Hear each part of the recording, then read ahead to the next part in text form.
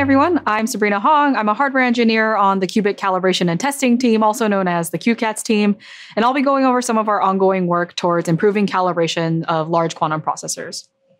So I'll start by going over some basics of calibration before diving into some of the challenges that we face when it comes to calibration at scale, namely robust and rapid automation, obtaining uniformly high performance, and maintaining stable performance over time. So let's go ahead and start with some fundamentals. What is calibration and why do we have an entire talk about it? Well, if our goal is to run algorithms on a quantum computer, we need some way to translate a quantum circuit into analog outputs that execute the operations that we've asked for. So this here is a really simple block diagram of what this might look like. You might define some circuit. That circuit gets compiled down into waveforms. Those waveforms then become low-level instructions that go to the electronics, which will then output said waveforms. So calibration really takes care of this first part. We use several different calibrations to figure out how to take our quantum circuit and compile it down into waveforms. So what does a calibration actually look like? I'm going to give a very simple example of how one might calibrate the readout resonator drive frequency. So here, we're sweeping the frequency of the readout tone on the left while varying the qubit state. What we actually get back is this single shot data, meaning each point in the cloud is a single measurement, for when we prepare the qubit in the ground state, which is in blue, versus the first excited state in red. We can then further process this data to look at what the cloud separation looks like as a function of the readout drive frequency that we've swept, and select the frequency that really maximizes the distance between the two clouds. We can call this readout drive frequency calibrated now and use it for future experiments. So calibrating specific parameters really allows us to learn about the device as we go. So in our readout frequency example, we assumed that we already knew how to prepare our qubit in the ground and excited state, probably from an earlier calibration. In this way, calibration is really a bootstrapping problem where individual parameters are calibrated by the sequence of in-situ experiments, and they can provide information and context directly for the next set of experiments. And really, calibration can mean a lot of things. In our case, we can sweep a parameter to directly calibrate that control, like the readout frequency example, or here we have two other examples of spectroscopy where we might sweep the bias, or Rabi where we might sweep the amplitude of a microwave pulse. In these types of calibrations, we're directly measuring and updating a parameter that we wish to calibrate. Other calibrations can take data that informs us about inherent properties of the system, which allow us to build a model for future calibrations, while not necessarily calibrating a specific parameter. For example, in this bottom right here, this calibration where we measure the qubit frequency as a function of DC bias builds a frequency model for that qubit, which we can then use later down the line when we need to pulse our qubits, say, to an entangling interaction frequency. This sort of bootstrapping way of thinking about system calibration can really be reduced to a graph traversal problem on this DAG or directed acyclic graph, which is automatable, flexible, and extensible. A framework like this can really help us ensure that devices are calibrated in a standardized way. So for example, if I calibrate one device and I want to compare it to the performance of another, I have some kind of idea that they were calibrated in the same way. And as we develop more advanced calibration techniques to fine-tune performance, this graph structure makes it really easy for us to continuously develop and refine our calibration procedures without changing any underlying infrastructure. So if we look at this calibration graph here, this is an example calibration graph for just 2 qubits, where each of the circles is a calibration or a node. And you can imagine inserting one of these nodes, a new calibration type, into this graph pretty easily. So in addition to bootstrapping individual calibrations, we rely on different device configurations to calibrate different parameters of the device. Each configuration kind of contains its own calibrations that then get mapped onto this calibration graph. So to start, we have this, what's called the root configuration, where all we know about the device are the design specifications.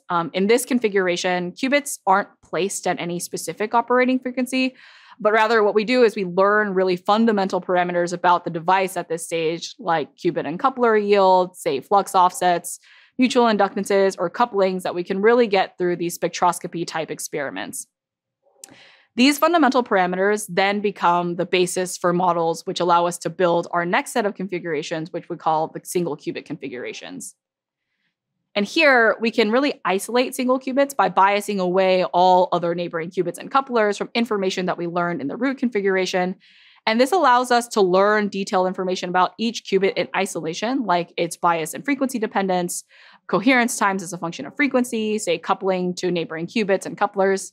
And oftentimes, this stage of calibration gives us all the information we need to feed back to device design or fabrication if what we're trying to do is go through rapid cycles of learning.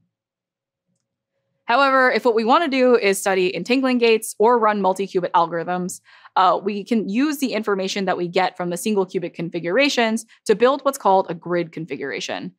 This is where we can really start to do sort of larger device level optimizations, where we can start to achieve high fidelity single and 2 qubit gates.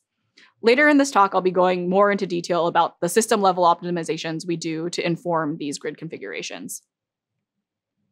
So now that we've established these fundamentals, I'll be diving into some of the challenges we face at scale, and I'm going to frame this in the context of our Sycamore 2 processor. Our second generation Sycamore has a total of 72 flux tunable qubits, 72 readout resonators, and 121 tunable couplers. For qubit control, we rely on microwave pulses and static and dynamic DC biases to change the frequency of our tunable qubits. For readout, we multiplex 6 resonators per readout line and perform measurement by kind of sending microwave pulses in and demodulating the return signal at room temperature. Finally, our tunable couplers also require both static and dynamic DC biases, and that allows us to control the coupling between qubits when we want them to be isolated versus when we want them to interact, say in an entangling interaction. So one key challenge with these processors is that with variations in both fabrication and design, each qubit, resonator, coupler, they're unique, which means they need their own independent set of experiments to calibrate control parameters. So as an example, these are some parameters from the Sycamore device where we ran our surface code experiments. You can see that we have variations in the qubit maximum frequency, the anharmonicity, and differences in, say, the coupler bias offsets. With this many components, we end up with approximately 8,000 individual parameters that need to be calibrated per Sycamore 2 device. That number is only going to grow as we continue to scale the devices up. This level of calibration can be a pretty daunting task and can take weeks or even months to complete. And if we just had to only ever calibrate one device, maybe we wouldn't care so much if it actually took a whole month to calibrate all the control parameters. But the reality is that we often have to iterate on different devices to improve performance, either through changes in device design or changes through the fabrication process. This requires not only robust automation that can reliably handle, say, corner cases, be able to recover itself from failures, but also speed to enable more cycles of learning, say, in a fixed amount of time. Later this afternoon, my colleague Ofer will be giving a talk about some of these cycles of learning, namely around our investigations into component yield. One of the essential developments in our calibration infrastructure that enables these rapid cycles of learning was the parallelization of our calibration procedures. We employ strategies to kind of avoid adverse effects from crosstalk and nearby couplings when taking into account what calibrations can and can't be done in parallel. This really allows us to reduce the total number of calibration experiments on the processor down from over 6,000 to less than 1,000. And that actually enables us to do a full device bring up of Sycamore 2 devices in approximately a week, where Sycamore 1 devices, which have 54 qubits, in serial could take multiple weeks. Because of parallelization, the total number of experiments that need to get run will be fixed even as we scale up, which is going to give us a greater advantage actually as devices get larger. So in addition to being able to calibrate quickly, we want to be able to achieve uniform performance across the processor when executing algorithms. We navigate this task by trying to place qubit idle and pair interaction frequencies in a way that optimizes for high performance across the entire system. This is a pretty intense task when you consider the 72 idle frequencies and 121 interaction frequencies we need to set, which all have their own sets of constraints. Traditional global optimizers are really inefficient here, even for much smaller scale processors, say tens of qubits. So we rely on our in-house snake optimizer, originally developed by our colleague Paul Klimov, which leverages graph traversal and does a step-by-step incremental optimization across the processor. These incremental optimizations actually are visually similar to the arcade game Snake, hence the name. Now, we rely on the single qubit calibrations that we did in those single qubit configurations to inform an error model that we feed into the snake frequency optimizer. Now, plotted here on the right is the qubit T1 spectrum as a function of qubit frequency. And this is just an example of some of the data that's used to inform the cost functions that the snake optimizer employs. To give you a little bit of an example, the snake cost function will penalize regions that have low T1, or say with coherent two-level systems that the qubit is interacting with, and will likely not try to place an idle or interaction frequency in those regions. Once the snake optimizer determines a viable solution for the grid, we now have a starting landscape where we can start to begin our grid configuration calibrations. So to visualize this concept, we can look at what the grid of idle and interaction frequencies looks like as we add more components to the cost function that the snake optimizes over. So starting here at the left, we have an unconstrained processor. And first, what we'll do is we'll add in a constraint that minimizes the qubit frequency trajectory when going between idle to interaction frequencies and back. We know that this avoids errors that can be incurred from pulse distortions that can occur when you try to pulse very large Z amplitudes. What this results in is interaction frequencies that look nearly degenerate, as shown on the bottom, and a checkerboard pattern for the idles in the plot above, where the frequencies are above and below the interaction frequency. Next, we can penalize frequency degeneracies to avoid errors incurred from crosstalk when gates are running simultaneously. This particular configuration minimizes frequency collisions over layers of simultaneous gates in the surface code and resembles a multi-layer checkerboard pattern. The snake optimizer is really powerful in that we can actually embed algorithm-specific information to get better performance. Finally, we can include errors from dephasing, relaxation, and other error mechanisms that we might have identified in our single qubit calibrations. This often leads to a frequency configuration with no discernible pattern. And really, this sort of full system-level optimization is necessary to achieve uniformly high performance across the processor. And similar to gate optimization, we can actually optimize our readout parameters independently from our gate frequencies by calibrating various readout-related parameters, similar in spirit to my readout frequency example at the beginning of this talk. Shown here are some of these parameters like the resonator ring downtime, qubit resonator couplings, measurement efficiency, etc.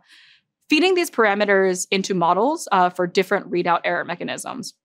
We optimize the qubit frequency during readout, the readout pulse length, and power individually for each qubit using the snake optimizer. And we model errors from finite SNR, say qubit relaxation during readout, any potential swapping with neighboring qubits, as well as qubit state transitions that can be induced by the resonator drive. This optimization was really essential to our surface code work where we required fast mid-circuit measurement. Okay, so now we've calibrated the gates on the processor and we're ready to start the surface code experiment. I wish I could say we were done at this point, but this unfortunately isn't the end of the line for device calibration. Calibrated parameters can drift as a function of time, whether that be drifts in temperature that causes changes in room temperature wiring and electronics, or actual fluctuations in performance of the device itself, say from changing coherence times or fluctuating two-level systems that interact with the qubits. Because the timescales of these drifts can vary, regular monitoring and maintenance is required to upkeep the performance of the device. Even with regular upkeep, if you were just kind of maintaining the exact grid that you had calibrated at the beginning, if a two-level system or TLS that wasn't interacting with the qubit when it was initially calibrated comes to town, it can render the original cost functions and error models that we used for the system optimization step to be obsolete. And that will require a recalibration of any affected gates from this TLS. So one of the things we can do is include historical TLS information in our cost functions, and that can help us capture this drift and build more robust error models over time. When monitoring performance metrics of the device, we can identify when system performance has degraded and trigger a recalibration based on those metrics. This is something that we call metric-based recalibration. We identify outliers in metrics that could include things like randomized benchmarking or cross-entropy benchmarking. And then we'll use the snake optimizer to just locally re-optimize the outlier specifically rather than fully re-optimizing the entire system. From there, we're able to recalibrate any qubits and pairs whose idle and interaction frequencies have changed. And as much as speed was important in our initial processor calibration, Speed plays an even more important role here, where we need recalibration solutions to be faster than our nominal timescales of drift, which makes re-optimizing the entire processor kind of not possible. And with that, I'd just like to summarize. Scaling up processors poses several challenges in the world of device calibration, and we're continuing research and efforts into creating faster, more robust, fully automated systems to calibrate our processors of today and beyond. And with that, I'd like to thank you.